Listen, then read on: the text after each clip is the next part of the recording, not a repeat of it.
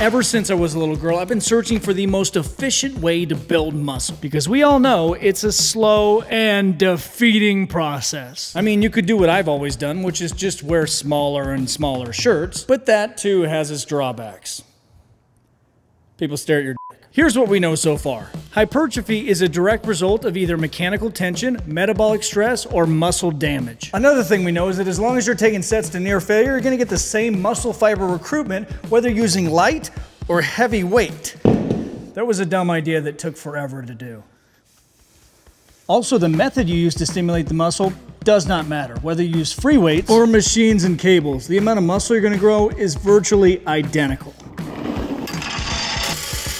One thing there's not a consensus on is if we should train a muscle always at length. And if the answer is yes, then should we modify the range of motion because parts of that are actually at longer length? It's confusing. Let's get into it. To help shed some light on this, we're going to need to look at some recent case studies. In a 2021 case study, they took a bunch of untrained adults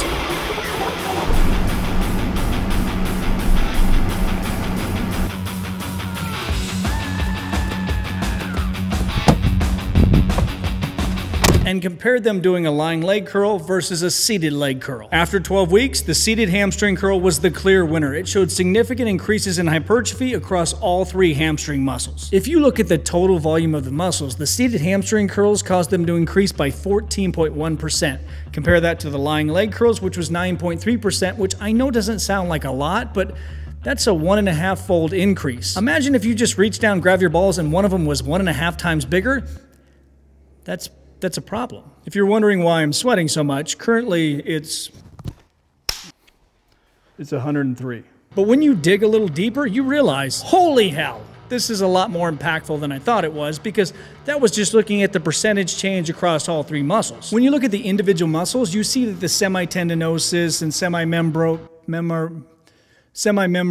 however the fuck you say it, had smaller but still significant increases. But the real change came from the girthier and larger muscle, the biceps femoris. The percentage change was 14.4 compared to 6.5. That's a 2.2-fold increase. I don't even need the ball example to explain to you why that's such a big deal. If you pulled your pants down and your ball was 2.2 times bigger, you might even have to put it in a little adorable sling. Now, this study's not without its limitations. It was done on untrained people. And normally that's a huge negative for me, but this study was so well designed that I think we can still apply it to our own training. Because they didn't just split the population into two and had one group do lying and one do seated and compare the results. They had them dedicate a leg. So one leg would be seated, one would be lying the entire time. That way there was no genetic differences and they would compare the results of the individual. They also randomized which leg was going to be chosen for each exercise. That way somebody's dominant leg wouldn't be factored into the results. And these results are attributed to the fact that the hamstring muscles are more at length during the seated leg curl, which makes sense the more you think about it, because when you get done doing a lying leg curl, you can just lay there and take a nap.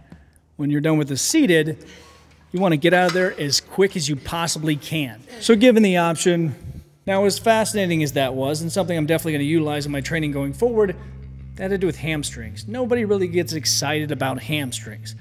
What we do get excited about, triceps. In this particular study, they got a bunch of untrained women. With one of their arms, they had them do a neutral tricep extension on the cable. Now, neutral just means that their shoulder was at 0 degrees. They also made sure that their elbow was at 90 degrees and then went down to 0. So just a very structured range of motion. With the other arm, they had them do an overhead cable extension where the shoulder was at 180 degrees this time. And again, elbow went from 90 to 0.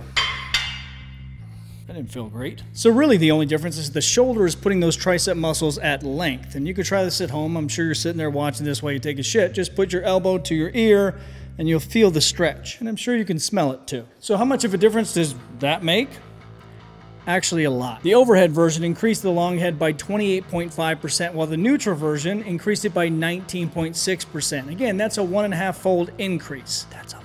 But it makes sense because the long head crosses the shoulder joint, so again, it's in more of a lengthened position as you contract through the movement. But what doesn't make as much sense is the medial and lateral head increased by 1.4 as well, because they don't cross at the shoulder joint, so this shouldn't really stretch them any more or less. But what I think it is most people just suck at doing tricep extensions, and they usually get their shoulders or their traps involved. So by increasing the angle of their shoulder, it just makes it so the tricep has to do the work. Doesn't matter which head, they all have to work harder and keeps you from screwing it up. So is it that simple? Case closed. Just look for ways to put a muscle at length and contract it.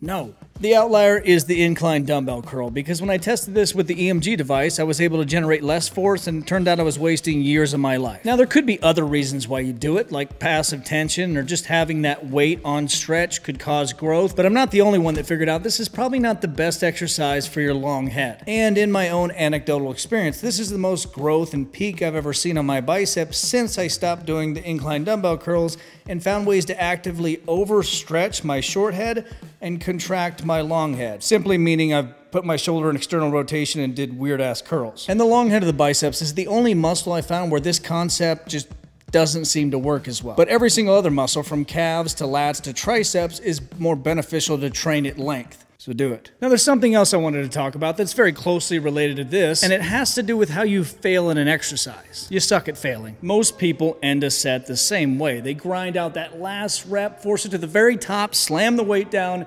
and then sit there and scroll through their phone and heart a bunch of thick women until their next set. The flaw in assuming that your muscle has been taken to complete failure just because you can't go through a full range of motion assumes that the top half of that range of motion is just as critical as the bottom half.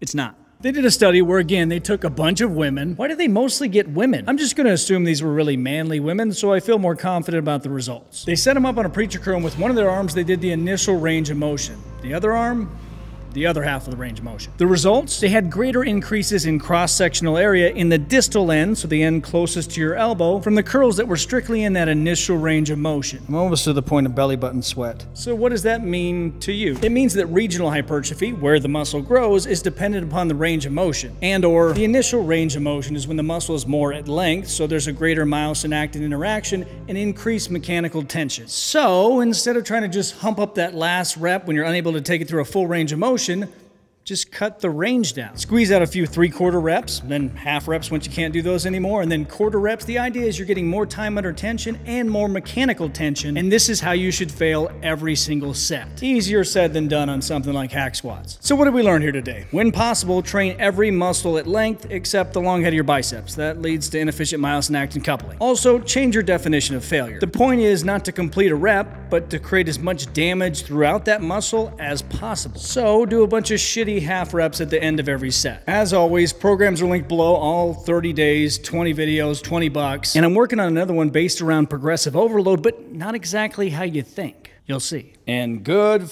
fucking luck.